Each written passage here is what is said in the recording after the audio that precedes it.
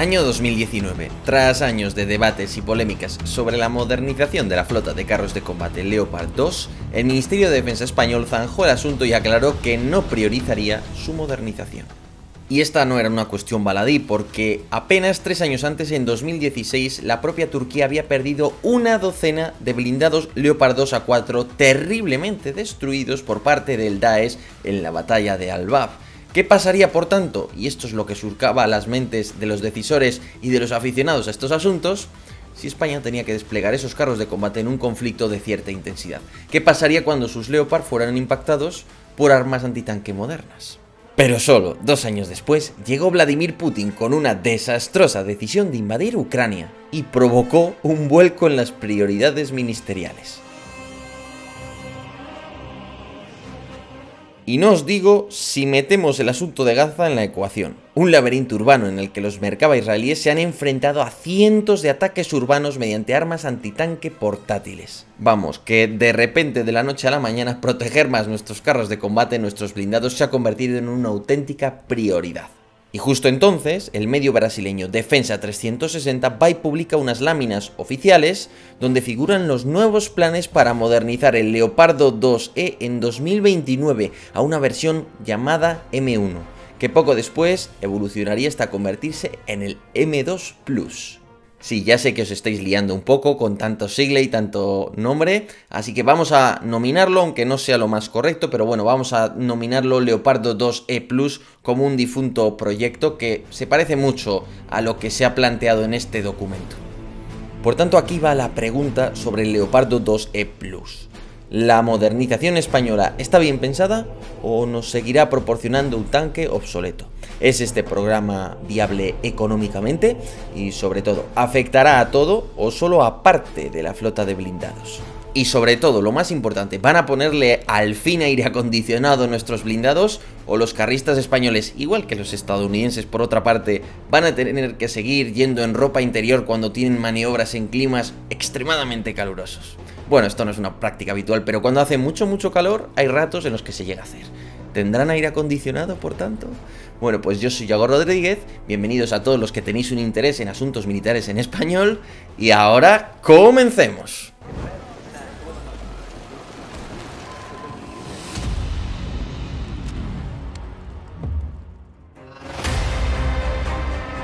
Fijaros bien en la primera lámina. Ponen 3 conceptos. Uno es fase 1, resolución de la obsolescencia. Otro es acuerdo marco y otro es 2029.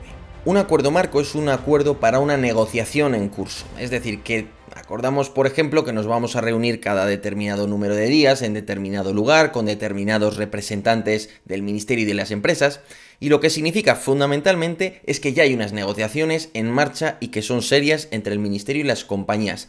Ahora bien, es verdad que esto se debe firmar, pero en principio implica ya que hay una voluntad seria de alcanzar algún tipo de acuerdo final. Esto, combinado con la fecha, 2029, y con el concepto fase 1, resolución de la obsolescencia, es porque la idea fundamental de esta fase es mejorar el sistema logístico, modernizarlo y lograr el consiguiente ahorro, y ante todo preparar al blindado para recibir futuros paquetes de mejoras. Hasta aquí el Leopardo 2E M1, que lo que hace, por tanto, es modernizar el mantenimiento, intentando abaratarlo y preparar al carro para futuras modernizaciones. Hasta aquí, como decimos, el 2E M1. Pero ahora viene lo bueno. ¿Qué va a pasar después de la fase M1? Pues que entre 2029 y 2032 esos Leopardo 2E M1 transitarán por las fases M2 y M2 Plus. Eso sí, solo se recibirán 60 módulos de este último modelo, que por cierto son impresionantes y convertirán a nuestros Leopardo 2E, en caso de que esto se materialice, en el mejor Leopard 2 de toda la saga, o desde luego entre los mejores. Ahora bien, solo 60 módulos es poco más de un batallón y significaría que solo una cuarta parte de nuestra flota de carros va a llegar a ese nivel tecnológico tan elevado. Y esto, por tanto, nos plantea 2 dudas con respecto a qué va a suceder con el resto de la flota de carros. Opción A, quizás la más probable, es que se modernicen todos a la versión M1, los 200-300 carros de combate que tiene España. Bueno, 200 más que 300 porque esto se le va a aplicar al 2E. Entonces, se modernizarían a la versión M1, por tanto, logística y mantenimiento abaratados, y además están listos para recibir una modernización a futuro, y de esos 200 solo 60 llegan a la fase final. ¿La otra opción cuál es? Pues que solo 60 pasen por todas las fases y todo el resto del parque de tanques del ejército español quede como está. Yo me inclino por la primera opción. ¿Por qué? O sea, creo que la idea es tener a los 200 listos llegado el día para poder, si hubiera una emergencia, mejorarlos todos a la última versión, pero por una cuestión de ahorro, pues modernizo solo 60 al máximo y los otros los tengo preparados por si hubiera una urgencia para modernizarlos.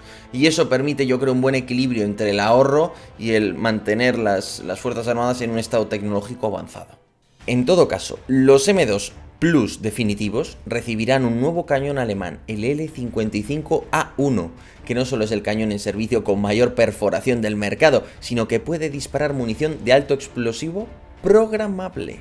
Y eso implica que puedes programar la munición a tu gusto, de tal manera que puedes hacer que, por ejemplo, penetre en el objetivo y luego estalle, puedes hacer que detone simplemente al primer impacto, o incluso puedes hacer que detone una vez se ha introducido dentro de un objetivo, es decir, has superado la primera capa defensiva, una pared, y detona dentro de la misma. Por tanto, le permite mucha más eficacia, principalmente contra fortificaciones, objetivos protegidos. Y además le instalaría en una estación de armas, preferiblemente de la firma española Escribano, que están bastante probadas. Y la idea es que permita abatir blancos en ángulos pronunciados, particularmente en terreno urbano, aunque la vieja MG42 por supuesto se mantendrá como arma coaxial, un arma que por entonces, por cierto, va a celebrar su 90 cumpleaños, y ahí sigue. Eso sí, si el tirador tiene un nuevo cañón y el jefe de carro tiene a su disposición una nueva estación de armas, el que menos cosas nuevas tiene parece ser el conductor. No se plantean muchas mejoras para la conciencia situacional del vehículo, más allá de unas cámaras, aunque es verdad que sí se habla de mejorar el tren de rodaje, de modernizarlo, y es posible que haya mejoras que no figuren en este documento, pero que se estén contemplando. Ahora bien, donde sí se beneficia, donde este carro de combate iría muy fino, yo creo que es en materia de protección. Empezando por la utilización de un sistema de manta térmica para ocultar la firma del vehículo a los sensores enemigos y por supuesto un sistema de protección activa de lo más completito y que probablemente será el Trophy israelí, capaz de derribar un proyectil antitanque a solo unos metros de distancia, un arma probada desgraciadamente en batallas como la de Gaza. Por supuesto, todo este sistema incluiría receptores láser que te pueden permitir saber si un avión te está iluminando con un láser para lanzarte una bomba guiada, te pueden permitir saber si un misil antitanque lo está haciendo, si un carro de combate ha lanzado su telémetro láser sobre ti para obtener la distancia y dispararte, y cualquiera de esas informaciones te permiten arrojar humo y retirarte. Por tanto, es un sistema de receptores láser para alertar, de alertadores, vamos a decirlo así, láser, por tanto, muy interesante.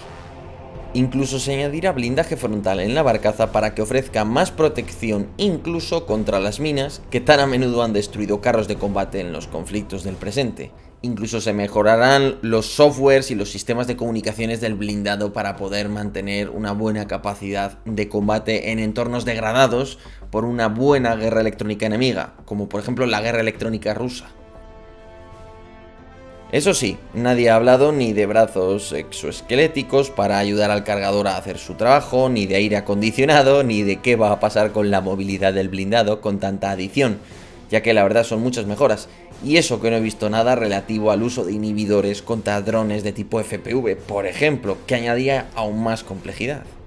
Y a mí me preocuparía mucho el tema de la potencia eléctrica, porque son muchos dispositivos que van a consumir muchísima energía. Es verdad, por suerte, que el Leopardo 2E desde el principio tuvo la virtud del acierto de tener lo que se conoce como una unidad de potencia auxiliar, digamos un pequeño motor para hacer las cosas más eficientes, y es verdad que eso le da un poder adicional respecto a otros blindados de su mismo tipo, pero con todo ya son muchos dispositivos. En definitiva, España busca generar un núcleo acorazado de carros de combate de la máxima sofisticación, diseñados para encabezar la punta de lanza y encubrir al resto de los blindados. En este esfuerzo, el Leopardo 2E M2 Plus sería un vehículo costoso, pero que se contaría entre los más sofisticados del mundo y permitiría lanzar ofensivas.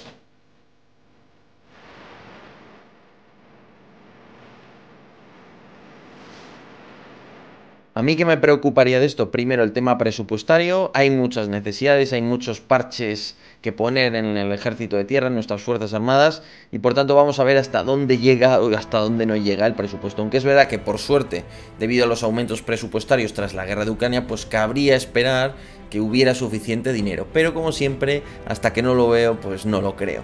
De otro lado, yo destacaría también el asunto de la integración de la estación de armas.